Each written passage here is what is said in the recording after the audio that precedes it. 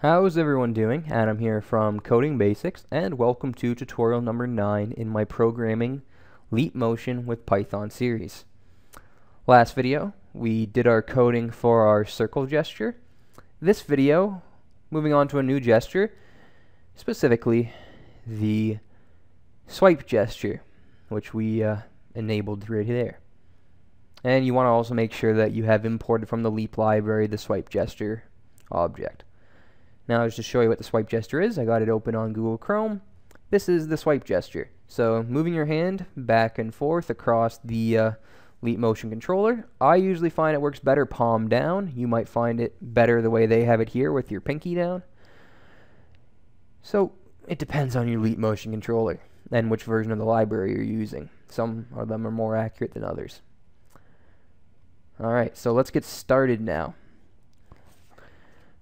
What we're going to do is create an if statement again. So just like up here, we're going to do an if statement. If the gesture dot type equals leap dot gesture with a capital G this time dot type underscore swipe colon. And then what we're going to, in here is what we're going to do with the data for the swipe gesture. So just like the circle one here, we have to typecast our general gesture to a more specific swipe gesture. Each different type of gesture has different data it can access. Well, you can access anyway. So we have to typecast it to that swipe gesture to get access to that data. So we're going to create a new variable called swipe, set it equal to swipe gesture, capital letter is the first letter for each of those, and in the brackets as parameters we're going to pass in gesture. Next, we are just going to print out data on this one just to give you a visual representation. We're not doing any math like we did with the circle one. So print statement, first thing we're going to print out is the swipe ID. I've probably mentioned this about 100 times by now, but for anyone who's new to this series, each gesture, each finger, each hand, each arm, each frame has a unique ID. For gestures, hand, finger, tools, all of those, the ID stays the same as long as that hand or gesture is above the controller. Once you take your hand away from the controller, when you bring it back, it's going to have a different ID. So as long as we're swiping with the same hand back and forth over the controller, it'll have the same swipe ID. But once we remove the hand, then the next time we do a swipe, it'll have a different ID completely.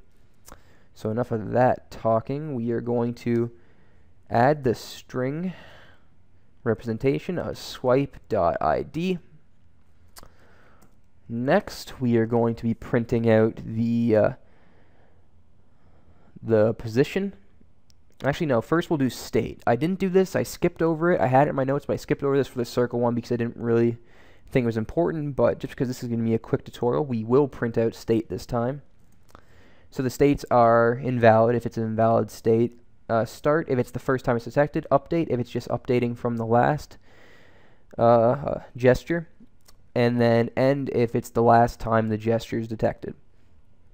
So for that, what we are going to do is put self, because we're referencing this up here. Nope, a little bit further up. We're referencing this list here, part of our class. So to get that, self dot, what did I call it again? State names, I think. State, yep, state underscore names.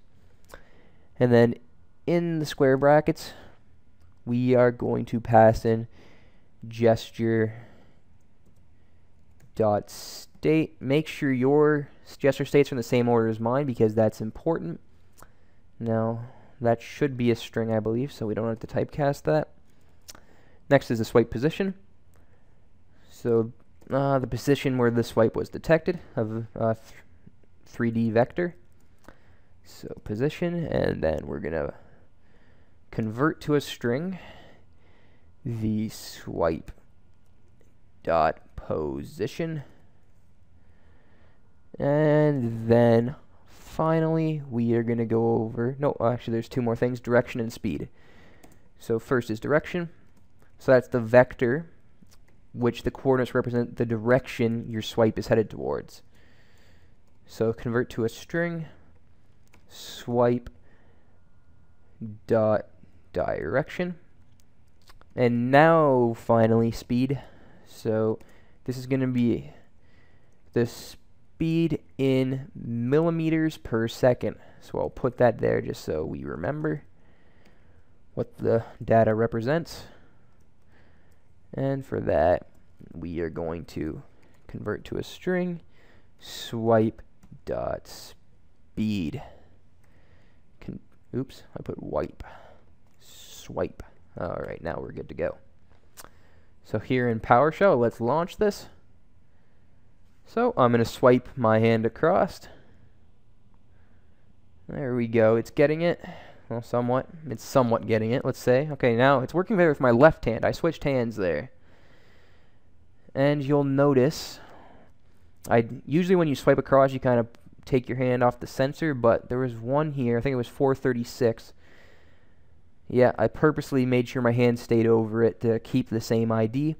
So you'll see the first time 436 showed up, the state was start. The successive ones were update. And where is it? 436, where does this thing end? So right here, start state underscore end. So that was the last one that was picked up. Position vectors are fine. Direction vectors are fine. And the speed goes on to the next level. So I'm moving at about 15 centimeters per second, I believe, how fast my hand was swiping.